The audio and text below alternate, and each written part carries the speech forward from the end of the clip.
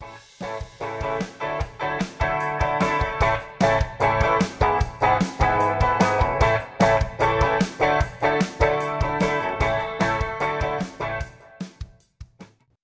everyone, and welcome to the latest edition of the Dissecting Fiction podcast. I'm Vinny Murphy. I'm Christian Cutlick.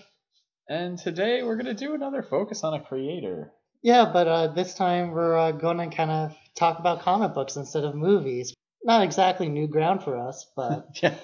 We're going to talk about Jonathan Hickman, primarily his Marvel work. But we're focusing mainly on the Marvel stuff because that's kind of been his biggest career stuff outside of a few indie books here and there. He seems to really have gotten his footing in sort of the mid-aughts. And during the kind of like Rising Star era with like Morrison and Bendis, he's kind of that generation of writers. But we're talking about him because of the new X-Men events, House of X and Powers of 10. Yes, it is called Powers of 10. Yeah, and apparently it was said in one of the videos on Marvel's YouTube where they were prepping everyone for the massive amount of information you needed to know going in to the relaunch. I was tipped off to that from my friend Bob, who is likely listening to this. Hello, Bob. Hi, Bob. So we're going to start off with his early career before kind of talking about his big runs, and then we'll kind of tap in and out about where X-Men have been in the last couple years, because the House of X and Powers of 10 event has been kind of necessary for the X-Men line. Yeah, it's going to hopefully reforming for the line. Not that things have been universally bad, but we'll get into that in a little bit. Hickman's sort of first widely read work was the Nightly News, which he wrote and illustrated, notably, for Image Comics. That was back in 2006. He also had his first Marvel work not too long after that, in August of 2007. He did a Living Mummy backup in a Legion of Monsters Satana one-shot. I have a lot of weird comics, and I have some of the Legion of Monsters one-shots. I don't have that one, and it really bothered me when I went to look backward. I was like, oh, that's cool. I can read a Living... I was like, oh, I probably got rid of that one already. Because you probably didn't know who he was at that time. Well, I didn't know who he was at that time, and I may not have bought it initially. I might have picked the monsters, the Legion of Monsters that I felt were more interesting to me. But he basically works at Image, putting out creator-owned stuff for a couple of years there. You get some work in the Pop Gun anthology.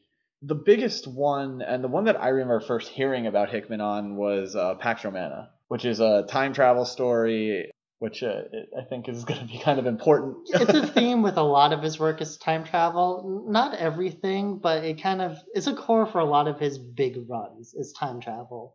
And we'll get about the themes I kind of feel like he writes about a lot, because they're all kind of consistent across many of his books. Right, I would agree with that. Next couple of years, that's really where he sort of stays his Image.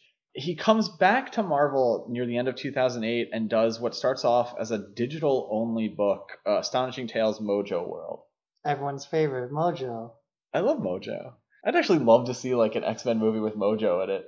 I hope they put him in New Mutants. That'd be a lot of fun. Yeah, I was able to track down a little bit of the Mojo World comic.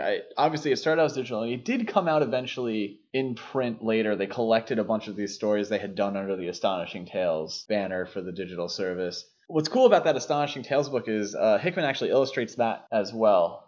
He did a lot of cover work around this period too, which I think is interesting because he's not really known as an artist anymore. No, he kind of has that weird trajectory with Jeff Lemire too, where Jeff Lemire is kind of he's a comic book artist, but he's mainly known for his writing, especially on his biggest runs. It's him writing, not him illustrating. Which I think is interesting too, because they come up around the same time. Yeah. His first really big work at Marvel is April 2009. We're going cover dates here, folks. We know you had it a little before that. And that's on Secret Warriors, along with Bendis. Yeah, this was kind of, this is post-Osborn running S.H.I.E.L.D. So this is kind of in between eras of Marvel comics. Right, it's really I would say the lead book for the Dark Reign stuff, because it's about S.H.I.E.L.D. itself, and all these other clandestine organizations were really one thing, and so when they collapse, they all collapse.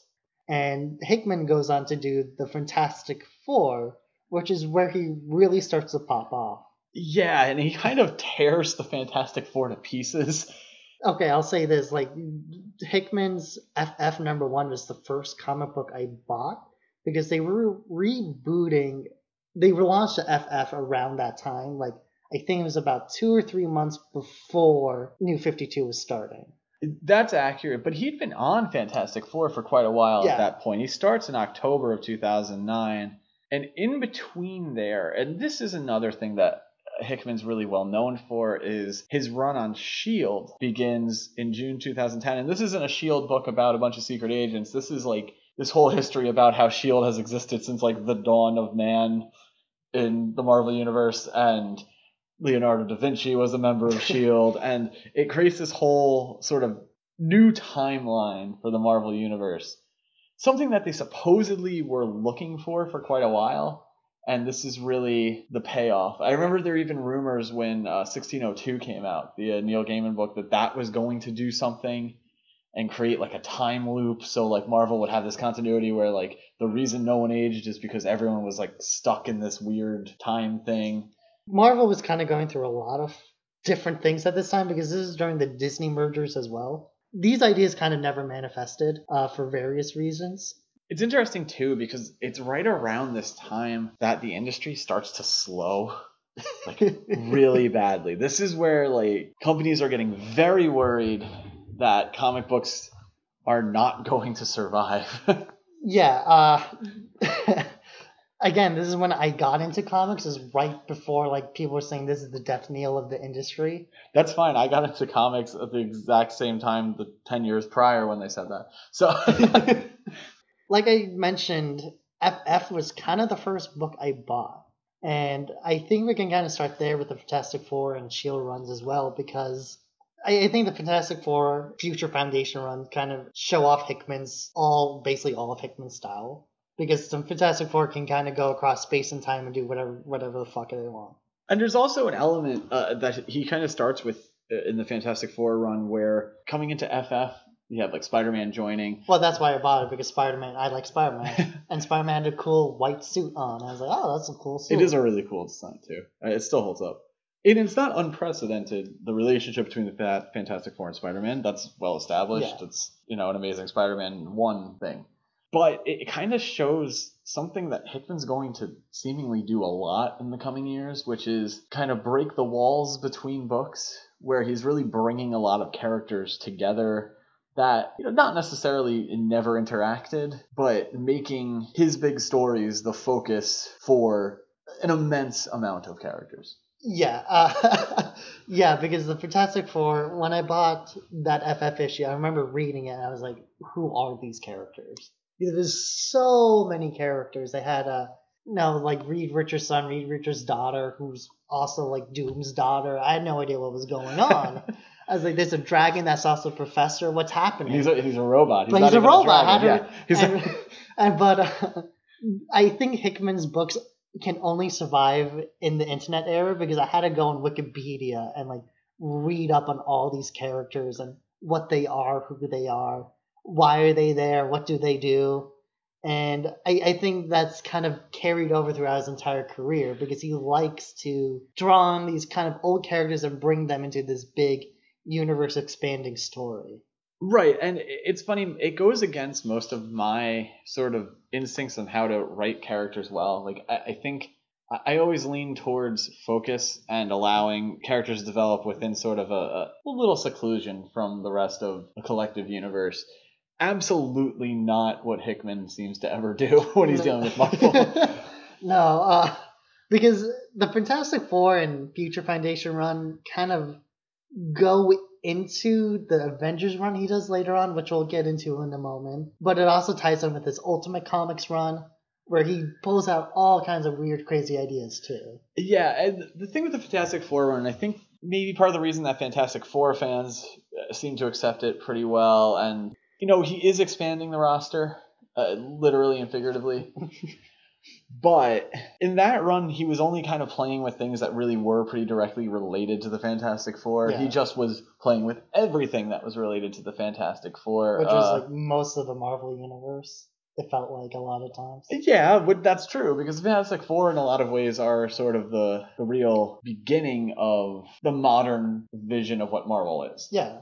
That sort of move away from your almost archetypal superheroes that DC was really doing, and really everyone was doing prior to the Marvel age, if you will, and focusing more on like familial interaction and, you know, how do these characters relate to each other? They don't get along, but they're fighting alongside each other, which is what DC wasn't doing at all at the time. I think he draws out that really well, because I will say this, he writes really damn good Doom, I think.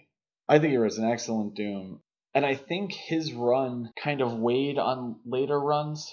It weighed on a lot, because it basically weighed on everything but X-Men. Right. It tied in with Avengers, Iron Man, everybody but the X-Men, which was kind of like its own separate universe that sometimes interacted. Well, there's not unlike the Fantastic Four, the X-Men have kind of a big enough family to play with without really needing to dig into too much. The style that Hickman wrote Fantastic Four in, I think, has kind of become Fantastic Four in contemporary versions. I think even James Robinson's last run before, you know, I think they all died. Maybe they all died, something like that. They got better. That's how many people. I think the Human Torch has died 7 times. I made up that number, but it feels like it. Didn't he die twice in the Fantastic Four run? At bare minimum, he's died twice. I would almost be certain there has to be another one in there somewhere we're missing.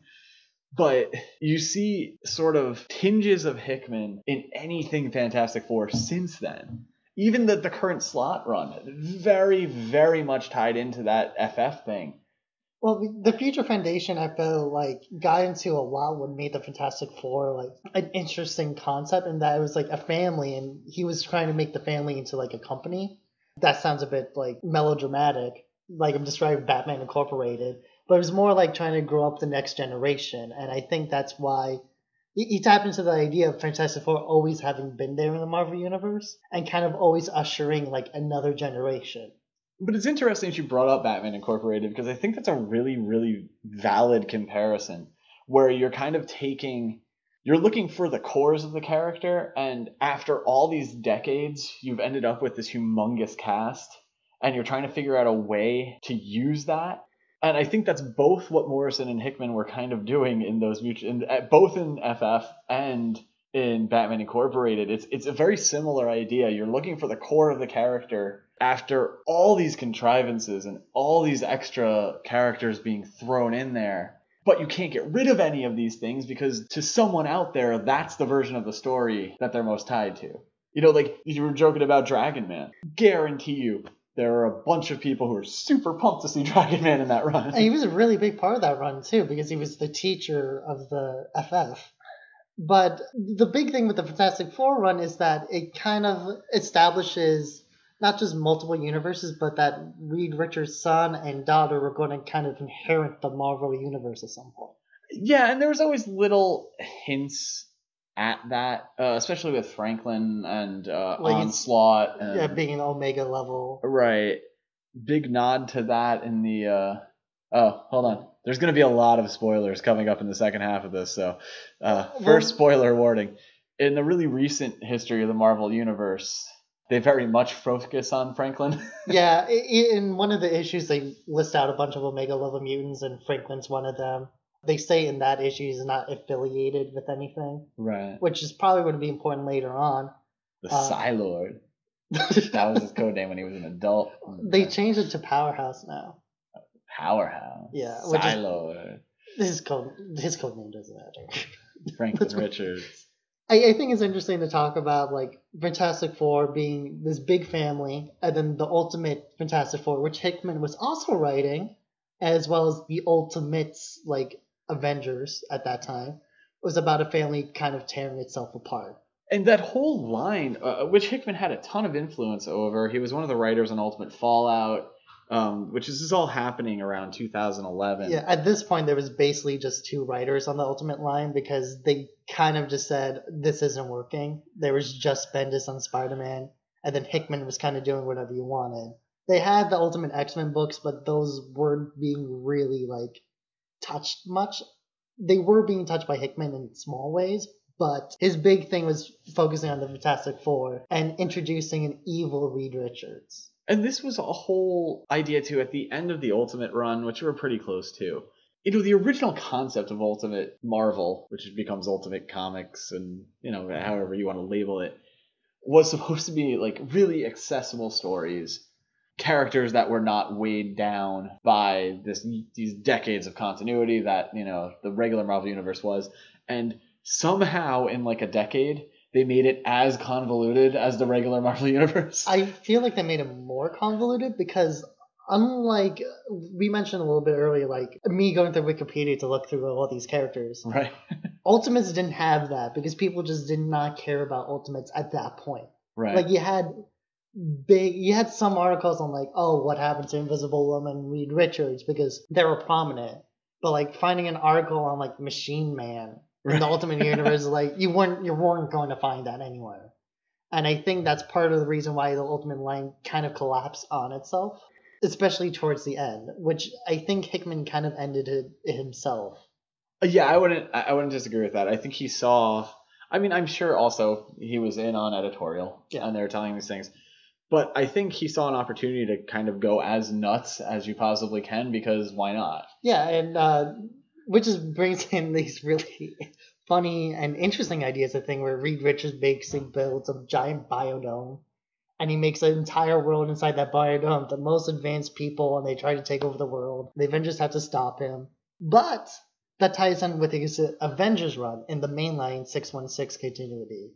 Right, and that really kind of kicks off with Avengers versus X-Men in 2012. Going to kind of kick off the second part of our argument, which is where we're going to talk about mainly the X-Men and Hickman and like touch apart the Avengers a little bit too, because Hickman kind of draws them all in together. Let's rewind a little bit. We kind of made it up to near the end of 2011 going into 2012, but if we're going to talk X-Men, we have to pull back a little bit. We go back to, say, 2001. You have Grant Morrison writing X-Men, New X-Men, as it is labeled at the time, along with some companion books on Uncanny that never quite fared as well and didn't age as well. Chuck Austin. I don't universally hate Chuck Austin. I think it's funny. I think U.S. War Machine was actually super cool. No one talks about that book anymore. Check it out. Is that the 3D one? No, the second one's the 3D one. The first one was hand-drawn, at least. Okay. No, the second one does get a little silly. The first one's kind of cool. Also, like, really cool patch design for, like, that fake military outfit I really enjoyed. But you get kind of, like, a little golden age of X-Men in the early 2000s. You have Morrison, and then Morrison's followed up by Whedon on Astonishing, which is a harsh turn from New X-Men. Well, it's going from like, Morrison's idea of a big world and focusing on what the X-Men mean, and then to Whedon's much more personal, character-driven X-Men. And I think Whedon kind of loses it after a little while, to be honest. I think the early issues of Astonishing are great. And then as it starts to wrap up, it's not as strong. The next big hope for X-Men, now they're on this hot streak, is Ed Brubaker. There's a hope later, too. You can talk about that. You know more about than I do. Is really Brubaker coming on for Deadly Genesis, where they do a little retconning and add in another team of X-Men and finally reveal the third Summers brother in Vulcan, which is a cool name. Yeah, Vulcan, Havoc, Cyclops. Which I'm sure Disney hates because there's no way they can like copyright that effectively. There's many a Vulcan out there. You then just kind of come out of Deadly Genesis, you got like this momentum, and I think it's right around then that it starts to like lose it a little bit. They start introducing a lot of time travel stories.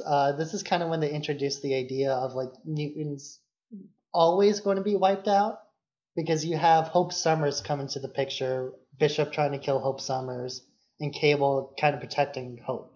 And Hope is supposed to be like a messiah figure for the mutants, which kind of plays off some ideas of the new X-Men stuff of like mutants having their own Jesus figure. But this is where it kind of gets complicated, because a lot of these runs kind of get ran over by the time 2012 comes along and we have Avengers versus X-Men. Yeah, I just remember there being nothing really to grab onto. I did read X-Men books in those periods for like short spurts, And outside of some really cool Wolverine stuff that was being done at the time, I can't really even tell you what was going on.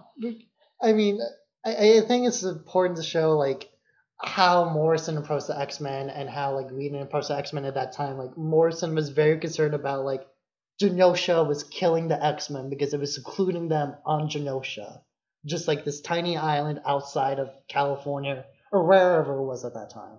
Because it moves constantly. It's an asteroid that Magneto controls.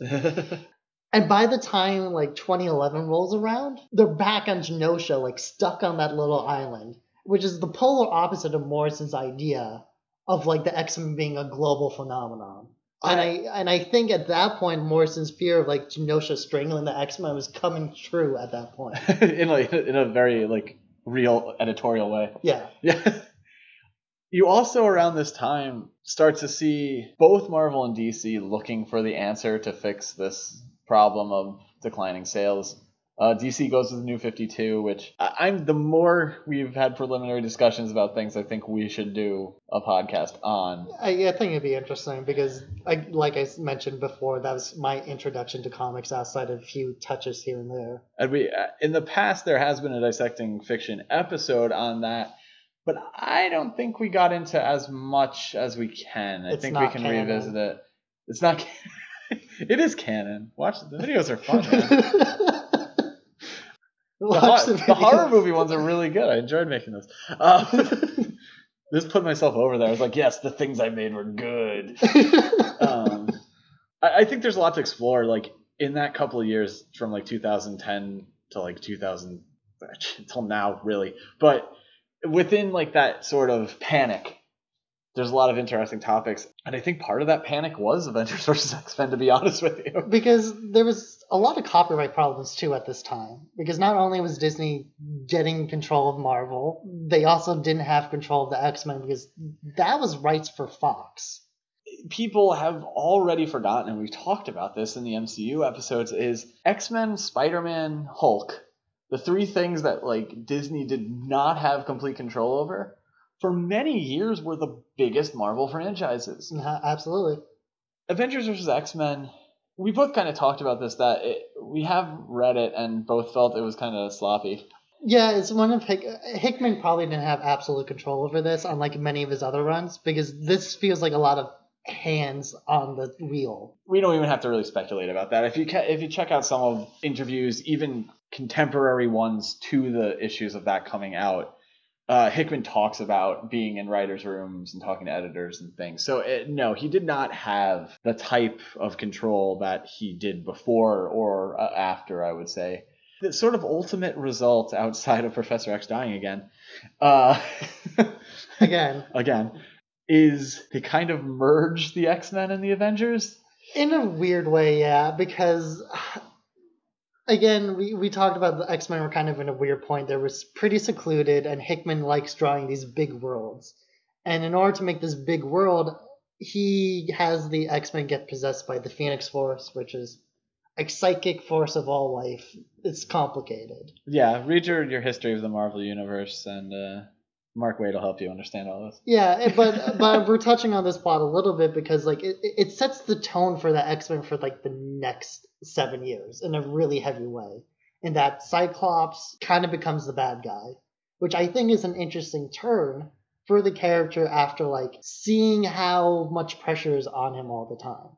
It's funny you see it as that. I also like it, but I always saw it as, at their core, the X-Men stories are about militant political group. You know, you throw in time travel, you throw in aliens, you throw in the fact that you also have, you know, the God of Thunder running around the same world. Like it messes with it a little bit. Professor X dying, Professor X being this intellectual, philosophical leader for the X-Men, right? He has his number one guy, Cyclops, who's this sort of zealot, if you think about it that way. Yeah, he's been with him for years. And like even if you read like the early X-Men stuff from the 80s, he trusts Xavier completely. And I think that was sort of why I liked it, is because that seemed like a justification to me. Was, all right, you have this guy who's been portrayed as this like Boy Scout compared to Wolverine, who is, you know, an ex-assassin, ex-military guy, gruff. in reality, he's not so much a Boy Scout because he's, once again, a militant political figure. And now he's a militant political figure who's lost his moral compass. Having him go completely off the rails makes a lot of sense. Yeah, I do too, because he's been through like the genocide of Genosha, which is the big event in the new X-Men where there's a genocide of the mutants.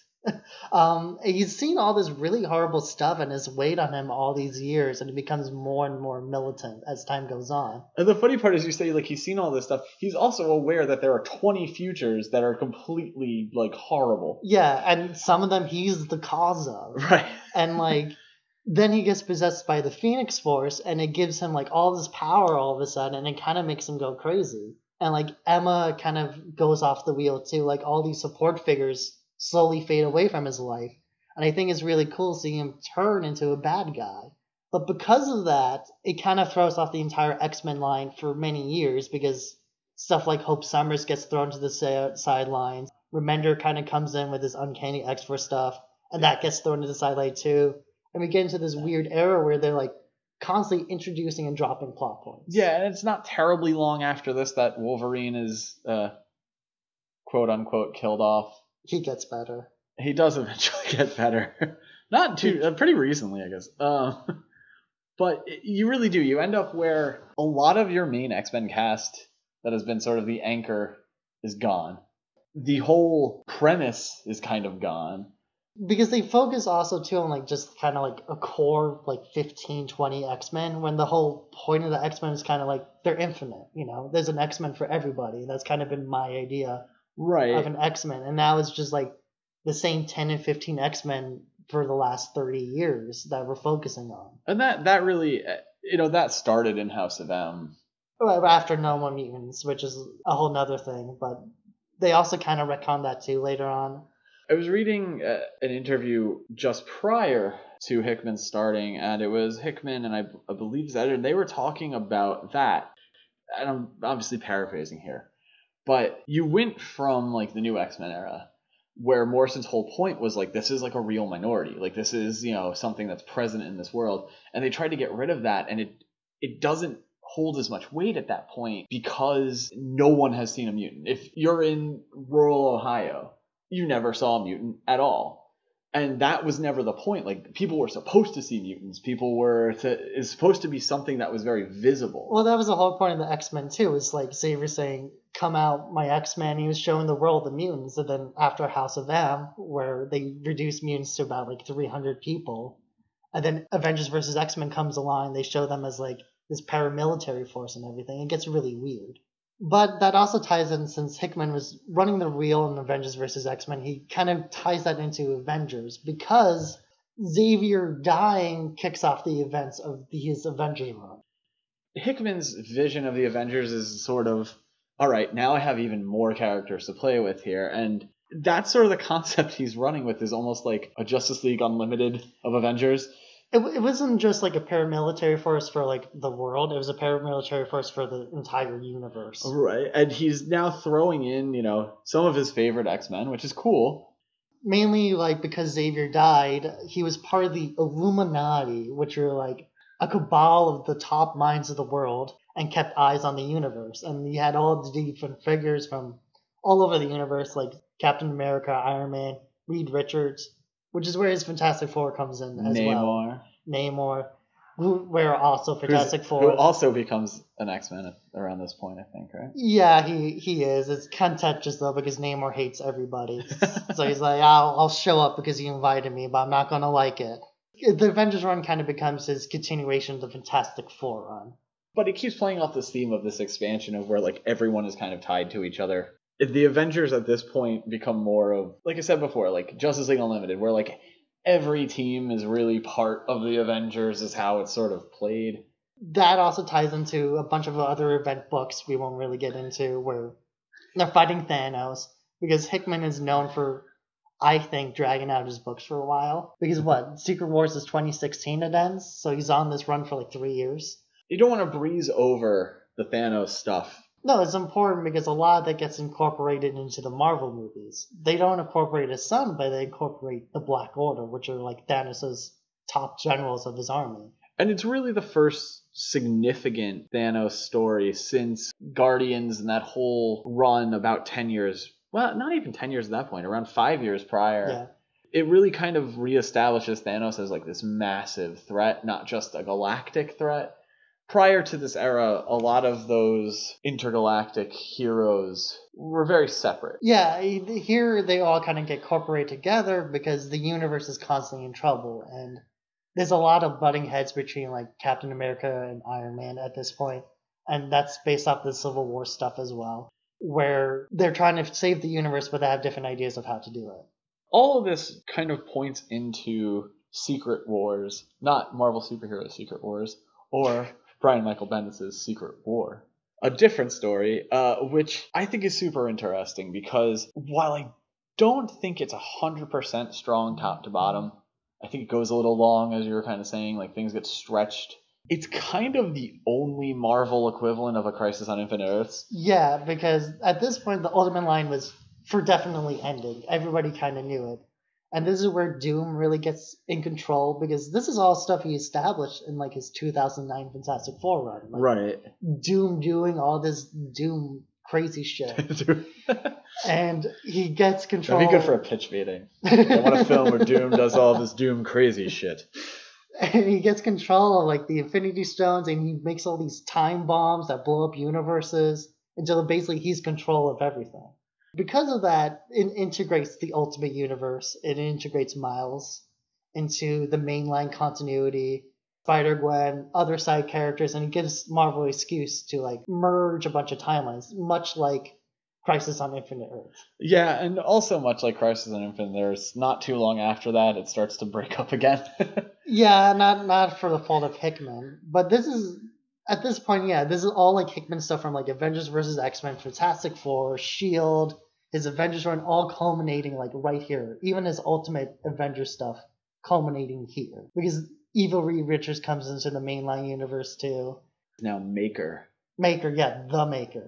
And he's actually, he's in a bunch of books. He's a really cool He's become villain. a cool character, used incredibly well by Al Ewing, both in Ultimates. Al Ewing's Ultimates not being an Ultimate Universe book, being like Space Avengers.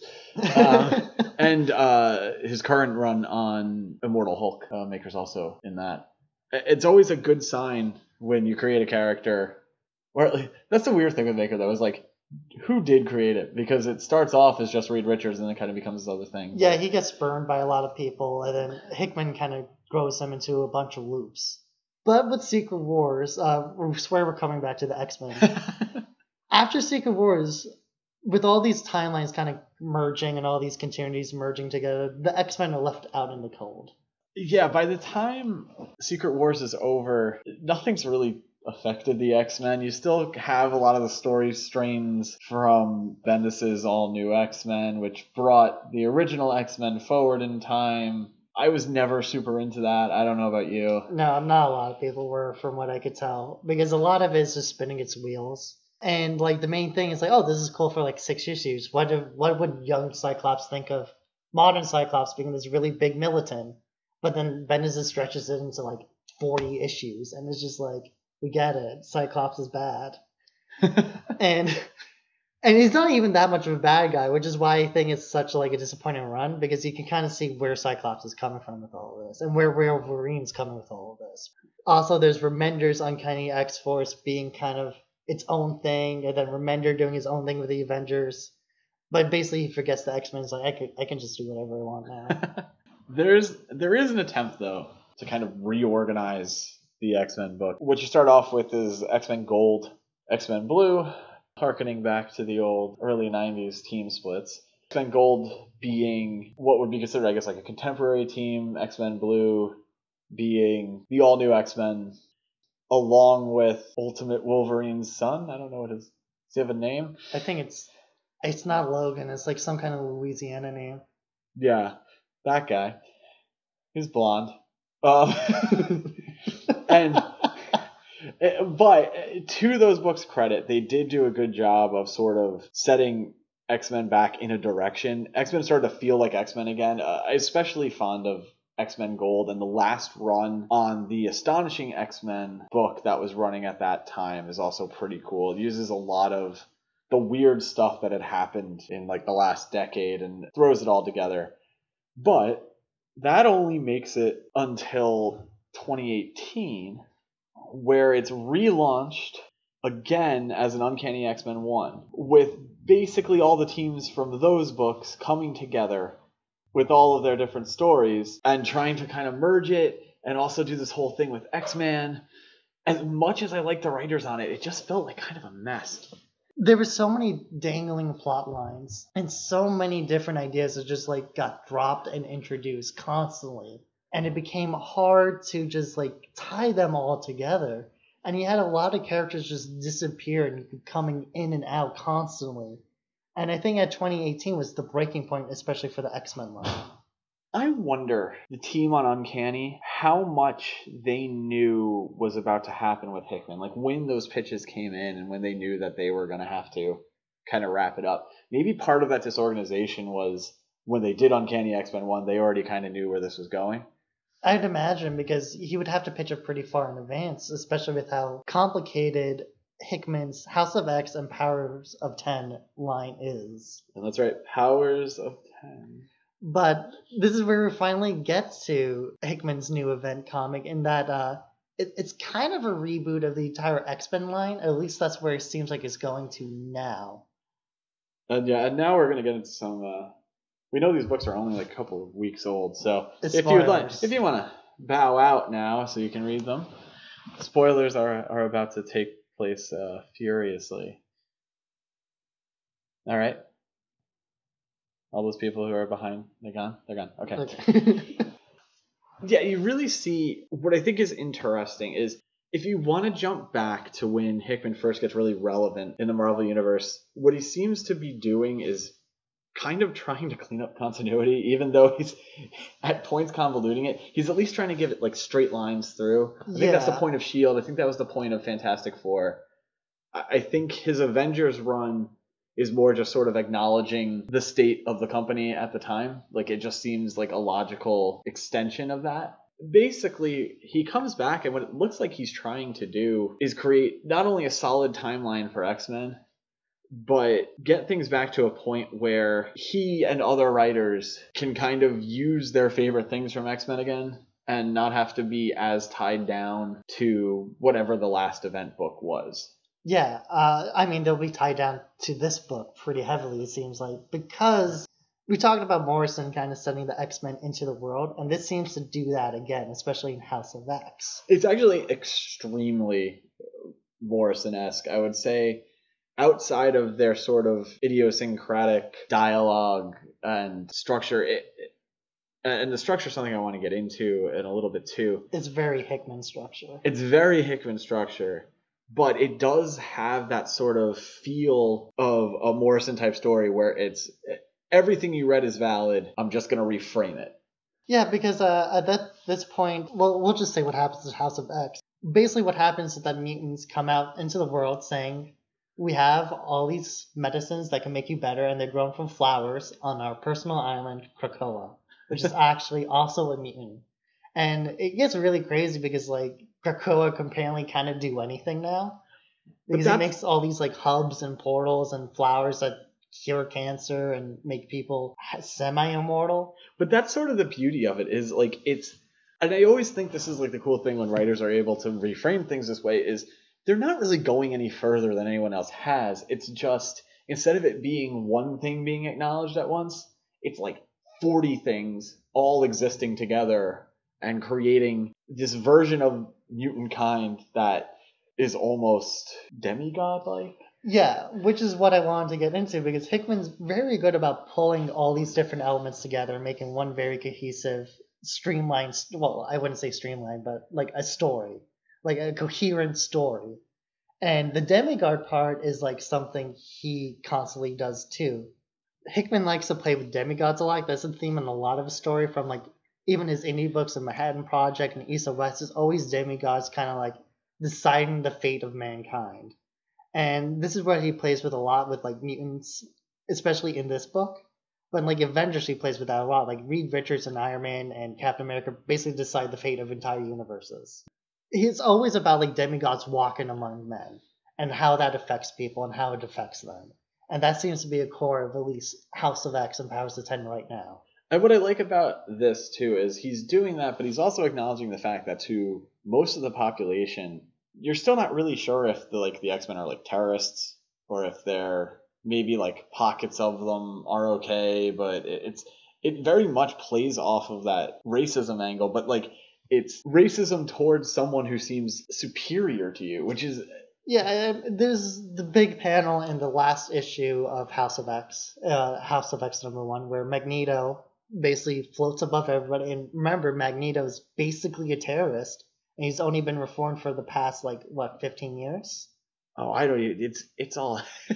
I feel like Magneto is, and then he isn't, and then he. It gets. But the basic idea there is, here's someone who is motivated by the idea that his people are supposed to take over, and how he's handling it that week could vary, which is that's a problem. Yeah, and it's really clearly framed with Magneto floating above all these ambassadors in Jerusalem, saying you have new gods now, and I think that's kind of the essence of the whole House of X. Where it gets a bit more complicated is with the time travel stuff, with the first issue of Powers of 10, where they basically jump all across the timelines. Right, and basically show us that this doesn't seem to work out well, no matter what you do. It seems like it does 1,000 years later, and that's kind of what they're aiming for, because we'll get straight into it, where in the latest issue, it seems like mutant and humankind and machine all kind of merged together into one alien type being. It's funny, you were talking about how the Avengers expanded into this cosmic realm. Maybe that's the direction that he's implying X-Men has to go to. The time realm? Where it's cosmic and time, thousands of years? You have a really good basis in the Marvel Universe for demigods, things like that. Eternals, Celestials. Maybe part of the point of this is that eventually this sort of amalgamated version of humanity that is technology and humans and mutants and cell phones will eventually become the same type of thing that, right now Galactus is. Yeah, I think that's kind of what he's pointing at. I'm curious if that's where the book ends up, because it kind of seems like they're making Moira kind of the villain of this. But is she the villain? Hickman's good about making complicated characters, because Doom is kind of like that too. Doom's kind of the villain for most of it, but he's also kind of not. He does save the universe through these very Machiavellian ways, but he does save the universe. So the catch-up here, for those who have decided to continue listening even though they have not read this yet, in House of X2, it's established that Moira McTaggart, in the timeline we're familiar with, Moira McTaggart, actually has been a mutant this entire time. Yeah, with the power of reincarnation. So when she dies, she's reborn again as a baby in the same way she was born originally. Which is the kicker. It's not just a reincarnation where Moira McTaggart dies and then shows up somewhere else. She shows up in the same place in the same time over and over and over again. And what we've learned now is there have been at least 10 timelines, all involving her, Professor X, some form of X-Men, Apocalypse, all the big players all being involved. And the one that we've been reading has been the 10th. And she's taken all this knowledge that she's had over all these lives, and the timeline that we're familiar with is her kind of executing whatever she thinks is this sort of master plan. They don't explain the master plan yet, but it seems like she revealed her powers to Xavier pretty early on, basically right before he goes to college. In the other timelines, she tries all these ideas trying to kill all mutants, trying to make mutants take over the world, and none of them work. And my favorite being when she just tries to slaughter Bolivar Trask and his family. Yeah, I like the Apocalypse timeline the best. That was cool too, yeah. The endless war. But they show off all these timelines at the end, and the current 616 timeline is the 10th timeline with Avengers versus X-Men and all of this other stuff. I think it's interesting because it does seem like they're trying to merge all these timelines together. I'd imagine at some point we'll have like the Apocalypse timeline trying to invade or something. They've been doing a lot of sort of, hey, if you want to read the Hickman run, you should read these X-Men stories. And Age of Apocalypse is one of them. I wonder if there isn't more to that too, where perhaps one of the big things that needs explanation is there are quite a few X-Men who are around who should be dead or not look the way they do, or like Cypher, the speculation about whether Cyclops is alive or not because it could be Mystique. Right, but then they also just had that run where it seemed like he was alive. It's weird. It seems like it's taking place in this semi impermanent reality. I don't know if I even think that. I think it has to be this framework, and whatever this framework Moira is going to end up being, I think is going to be the real explanation, because he doesn't seem to be not acknowledging anything, so it means he's not really trying to directly retcon things. It's going to be interesting. And, we've already talked about this. He's big on the time travel. Mm-hmm. X-Men in general is big on time travel. There's a lot to play with. And he's big on demigods. I mean, I always find it funny when, in the very first page, Xavier basically looks like the Maker. Right. Except he has the X on his forehead instead of, the weird, long brain. And there's been some talk about that too, are he going to pop his helmet off and be just like this giant brain under there? Is he, what could be going on under that giant weird helmet? Yeah, it could not be Xavier because we haven't seen him take off that helmet in that timeline. Again, he's bouncing around, and I think it's also indicative of a lot of Hickman's style because I don't think Hickman's very good with dialogue. So it's kind of hard to tell who characters really are, and I think that adds to a mystique of it. Yeah, it's an interesting comment. It's funny where what could be perceived as a weakness of a form can also be sort of a strength. Hickman went into this, I'm sure, knowing that everyone was going to be speculating all the time, that he had a big responsibility on that.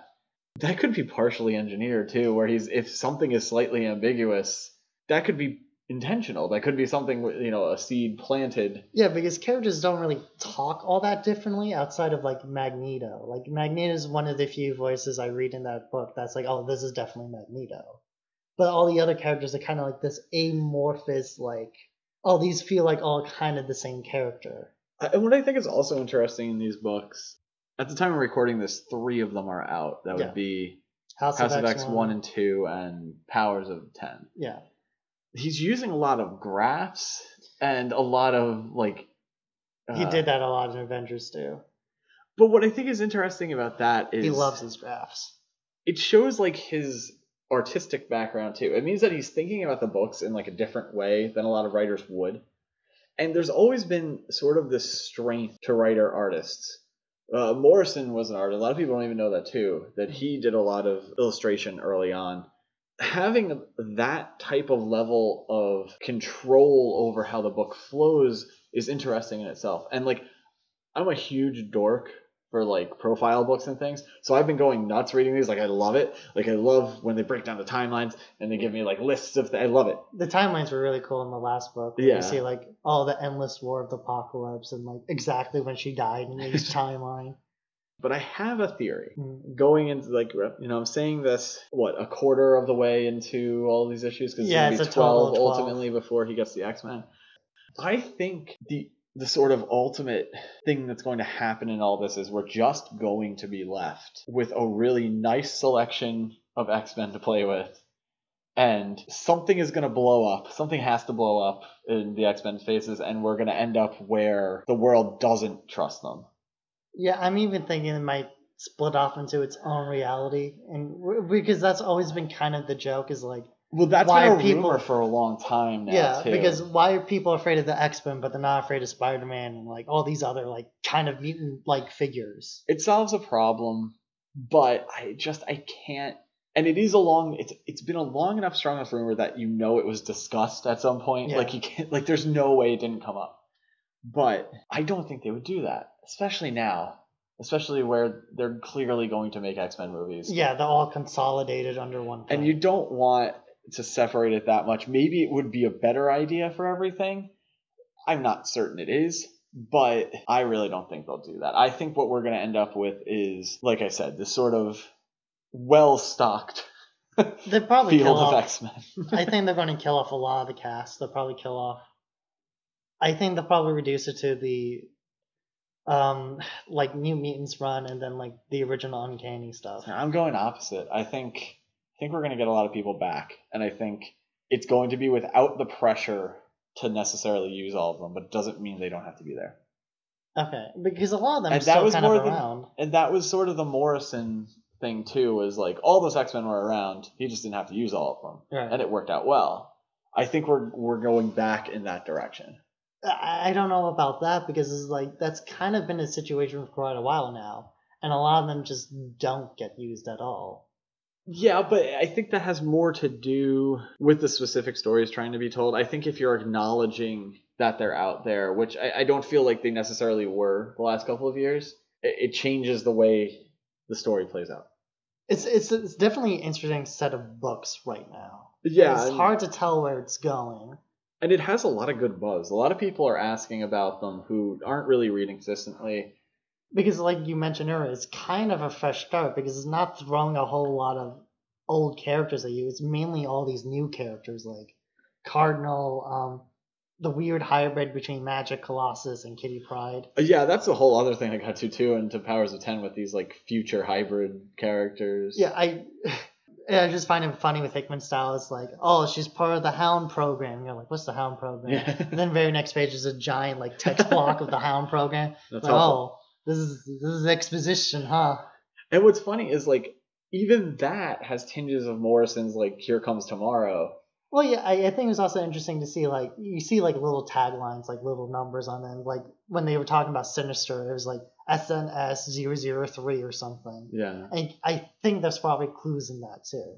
I'm sure everything is a clue because, and there have been a couple of little mistakes, and every time they pop up, they call, Hickman will go on like Twitter and like tell everyone like, oh, this is supposed to be this. I don't want to confuse anyone. And I'm not even going to try to decode the mutant language. Someone else can do that for me. Yeah, I do. I think it has something to do with something in the Avengers run. It's probably like some Thanos language. I hope it's dupe language. It's just a modified dupe language. That's what I'm hoping for. Ooh, that'd be really cool if it actually is a dupe language. I mean, they merge dupe and Krakoa well, together. dupe is a mutant language, right? Yeah, but there. People just understand. That's my big prediction. It's dupe's language.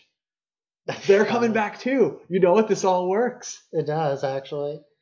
I think they just glued dupe to Krakoa, and that's how it works. Dupe is. Oh man.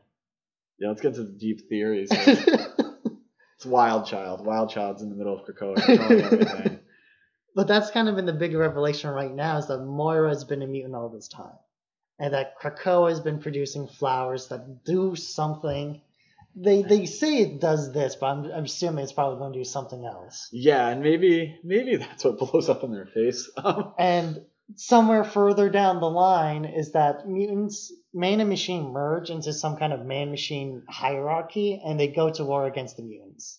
But then after that, in like the year 1000, man, machine, and mutants are all together. Which it seems like Hickman's trying to make it so that like, oh, the X-Men's big villains have always been man and machine. Right. And it's like, I don't know if I agree with that because it's also been other man, mutants. machine, and other mutants. Like Magneto's the biggest villain, and he's a mutant. And aliens. And aliens. The X-Men fought everything. They fought everything. The communists sometimes.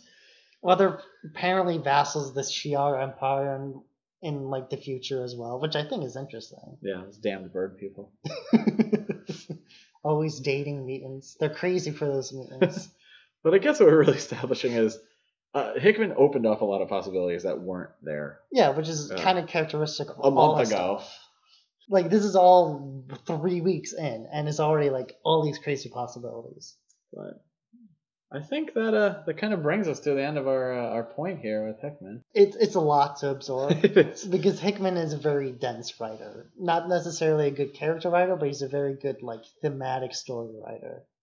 And I think it's interesting that I feel like he is sort of the evolution of what was happening in, like, the late 90s, early 2000s, too. we were comparing him to Morrison, which I think is a valid comparison, but I also think he's got a little bit of his buddy Bendis in there. I think so too. He kind of represents like a newer style that's been coming out ever since Morrison took the scene, where it's like, oh, whatever you do in Run, you can bring it to your other runs. Like Right. Remender's been doing that, Lemire's been doing that in DC now too. Bendis does that a lot. And that's kind of been like the trend for writers ever since like 2006. Right. A new world of possibilities for X-Men as, let's be honest, we're going into what'll probably be the Marvel Studios era of X-Men. Yeah. All right, well, thank everyone for, you can do this. Well, thank you all for listening. Remember to like, comment, subscribe if you're listening to YouTube. Like us and follow us on Spotify, because we're going to be putting our stuff on there too. Yeah, that's going to be, well, maybe you're listening to it on Spotify right now. That'll be this episode. Yeah. We're going to be posting on Vero as well. We have a Twitter, Dissecting Fiction on Twitter, Dissecting Fiction on Instagram, Dissecting Fiction on Facebook. We're on all the social media platforms. It's Dissect Fiction on Twitter because we couldn't fit it. Everywhere else it's just Dissecting Fiction. If you type it in, though, you're going to find it. We're like good with the Google. Yeah, and we're on most of the social media platforms where you can follow us. Vinny writes articles pretty frequently. So we have content coming out. We constantly have a contest. Follow us and you'll be able to see our opinions on stuff. And expert analysis. X like the X. Ooh. Maybe I'll use that for an article title. Explaining the X-Men. Explaining. Examining. There's no way it hasn't been done. I think there is a YouTube show about that. Oh, boy. Sorry, guys. We didn't mean to cut in there on your territory. But anyway, we might be back with... maybe, should we tease it? Yeah. We're thinking something... trying to think of a good way to put it. Do you like Star Wars? Do you like arguing about Star Wars? we're covering a director that loves to argue about Star Wars. Yeah. I don't know if that's a good handle.